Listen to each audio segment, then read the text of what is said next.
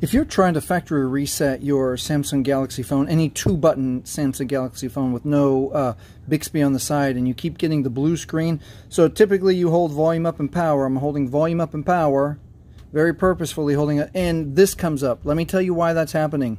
To purposefully bring up this custom OS screen, you hold volume up and volume down at the same time. You put and then push power, and it brings this up. So it's coming up with, I'm bringing it up by pushing the volume up because the volume button is broken. Let me show you. I gotta clean it, or I just gotta hold further down. Let me show you.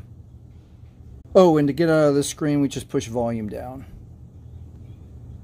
Now if I hold way over here and only push volume up as best I can and power at the same time to get that to factory reset, we'll look for the logo and the Android recovery. So if you're having problems with the blue screen, clean your buttons or hold way up high on your power button. Thanks for watching.